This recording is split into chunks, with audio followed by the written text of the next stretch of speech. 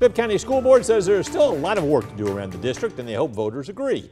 Kayla Solomon tells us why board members say they need a little help from the community to make several projects become reality. In the fall, Thompson Stadium looks something like this. But the Bibb County School Board plans some renovations to improve the Friday night football experience. Sports is one way that students excel, and you want to make sure that the place where they're going to be playing, doing sports, team activities is up to par, good quality, and that means that it's safe.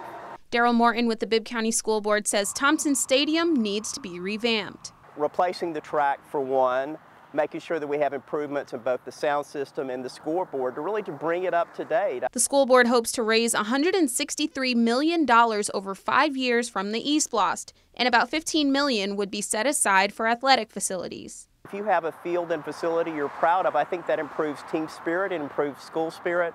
Inside the classroom, $20 million will go toward improving technology, including tablets for each student.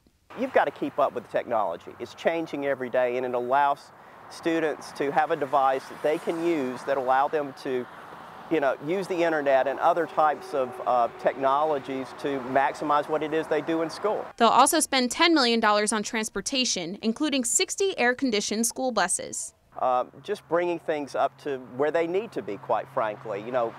We've seen really good improvement in terms of how our students are doing, and I think it's important to support them by making sure they have quality facilities where they go to school.